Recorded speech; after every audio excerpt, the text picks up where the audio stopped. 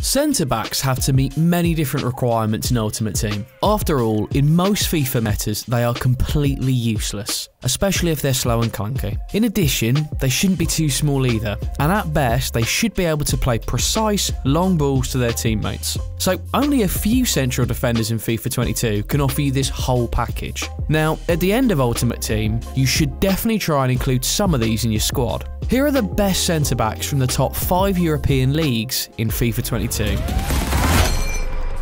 Barring injury, Virgil van Dijk is arguably still the best central defender in the Premier League, both in real life and in FIFA 22. The Dutchman is simply the perfect combination of pace, height and defensive ability. A true monster in the back line.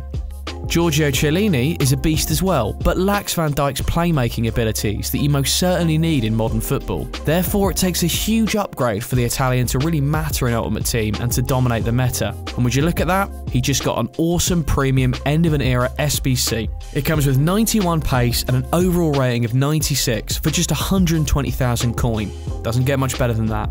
In Liga A, one man in particular is going to keep opponents away from your box: Marquinhos. The Brazilian has been playing at the highest level for years, is physically in his prime and can be found in most FIFA 22 squads thanks to his Team of the Year nomination. And at 6 foot, he may not be the tallest central defender, but he makes up for it with 99 jumping. With Eder Militao, you get a young and modern central defender who's going to dominate the meta in Ultimate Team for the next few years to come. He also comes with a staggering 90 pace in his TOTS special card, and thanks to the lean body type, he's much more agile than other players in the position.